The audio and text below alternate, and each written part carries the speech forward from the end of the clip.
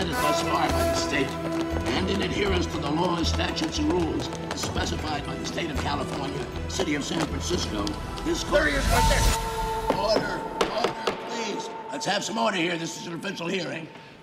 No, it's some other guy. No. Right there.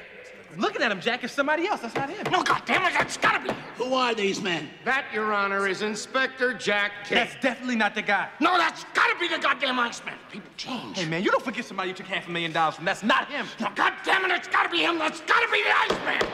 This is too much.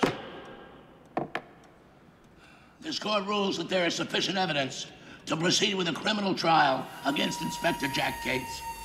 Trial date will be set for the earliest opening on the